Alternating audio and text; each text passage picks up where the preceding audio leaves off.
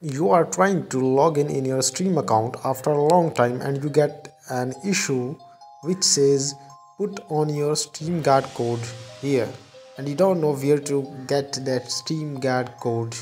So this video is for you. Let's begin the video and try to log in Stream account via your username and password. And if you forget your username and password, you can reset via the box mentioned below. I can't sign in.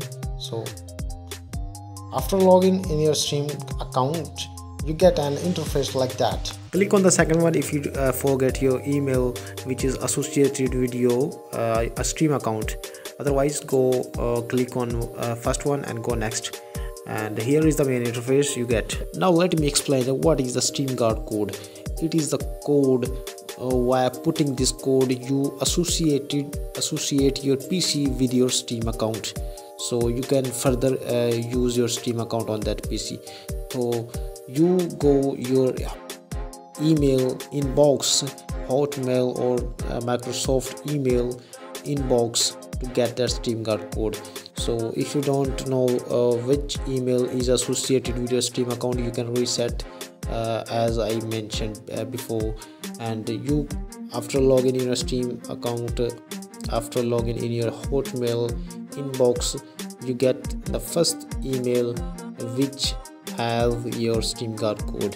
You just have to copy that code and go into the main interface of the Steam profile and paste it in there.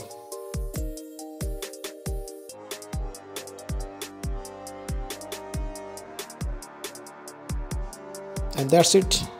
Your PC is now open, and you can use your Steam for playing games.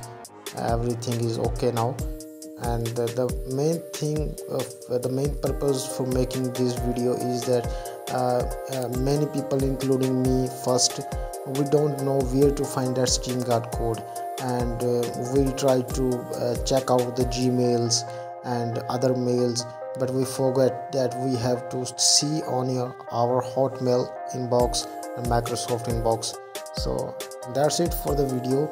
Now you can use your Steam account for playing games and downloading, etc.